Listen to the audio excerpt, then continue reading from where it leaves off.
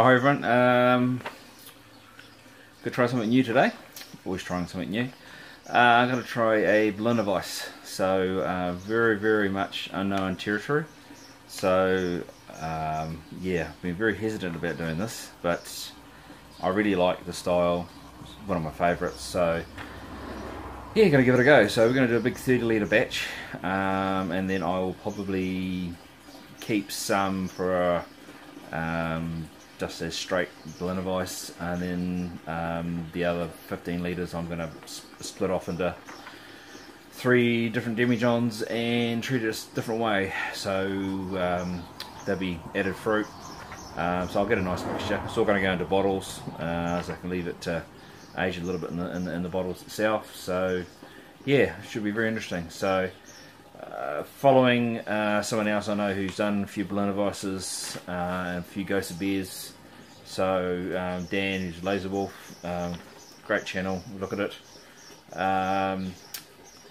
So I'm loosely going to follow one of his recipes. So Pilsen malt 3.6, wheat malt 2.3, and then I'm going to use some acidulated malt 180 grams.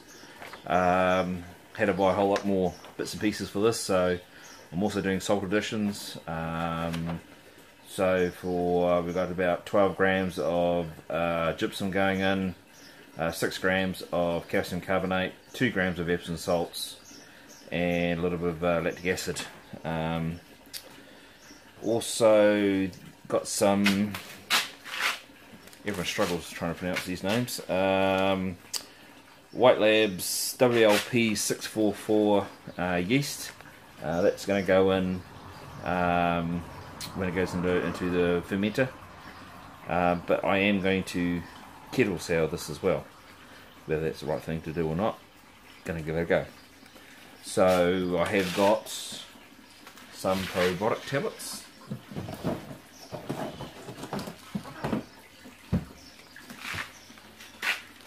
So these little buggers, and they have got lactobacillus and a few other types of lactose, so you'll see if that's going to turn out right. So that's going to be kettle soured, probably for 30 hours. So you pretty much say this is going to be day one. Day one, I'm just doing the mash, get that up to boil, put it in the fermenter, add the lactobacillus, and seal it all up with a bit of Glad Wrap and CO2. Make sure we keep all the oxygen, try and reduce the amount of oxygen and nasties in there. And yeah, hopefully it goes alright. So essentially you want no chance of oxygen getting in there for bad microbes to grow. So we're trying to give them what we want, the best chance of growing first and establishing itself. So yeah. Right. So I've just measured all the salts, so they're all in there. So Epsom salt, calcium chloride and calcium sulfate. So I'll add that to the mash water now. And yeah, I'll just go and measure my malts out, and I will be adjusting the pH of it as it's going through its mash by using some lactic acid, which good guys at Brew Shop sell that for about $7.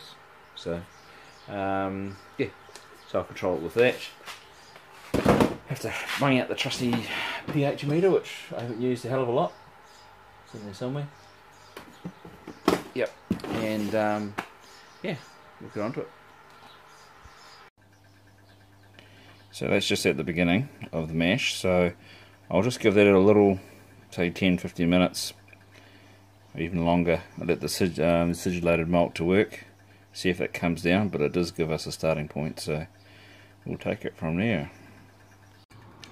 As always, before you start using your pH meter, which I didn't do, you should really actually calibrate it to make sure it's actually reading right. So that's my 4 pH solution, and that is still coming down a little bit. It was 4.4 before, so that'll be bang on. So I'm pretty happy with that. So sorry about the handheld. I'll stop that. Right, just learnt a big lesson. Yeah, I had my pH tracking not too bad. It's about 5.2, and then I sparged. I can see why now people also treat the mesh water. So maybe next time I might fiddle around putting some lactic acid in the sparge water to try and regulate that. My pH went from 5.2 to 5.7. So yes, because I chuck so much in. I think litres wise I'm sitting at about 28 litres at the moment. So I am doing a fairly big batch, and it was a fairly big sparge. So but that is why we have this stuff. So she'll chuck that in and correct it. But yeah, I think next time I'll definitely try and pre-acidify the mash water as well. So live and learn.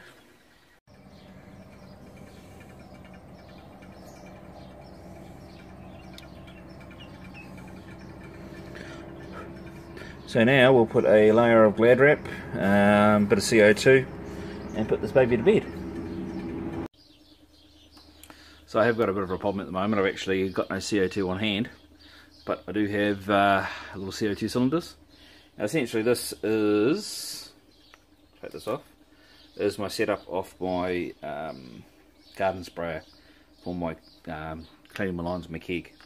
So essentially I'm going to be plugging that into there, and got a nice little tube here that I can put right down into where the water is, and I can try to control the flow of the CO2 coming out with this. So we'll see how it goes.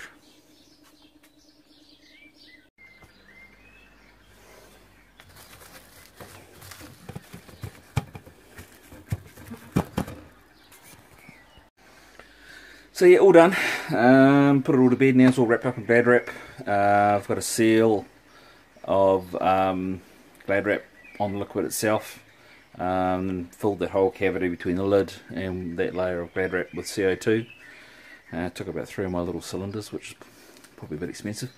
But yeah, it's all done. It's all sealed up, and I'll just leave that for 36 hours, hopefully, 36 to 40.